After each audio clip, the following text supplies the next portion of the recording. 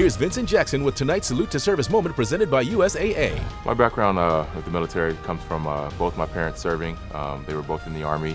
My dad served about 22 years. The men and women of our armed services are the true heroes. They deserve the utmost respect and support. I got so much admiration for the courage they have, the sacrifices they make, the sacrifices their families make, and that's why I started my foundation to support them. The Jackson in Action 83 Foundation. I was able to start here in Tampa, so I just wanted to reach out. For me, it's a passion, and I couldn't be happier with what we've built. We focus on supporting military families, especially with the kids, their emotional health, their physical health, and obviously dealing with deployment, all those support factors that we can provide for those families. I would just like to tell all the servicemen and women out there around the country, around the globe, thank you. USAA and the NFL are proud to recognize NFL player support for our nation's military.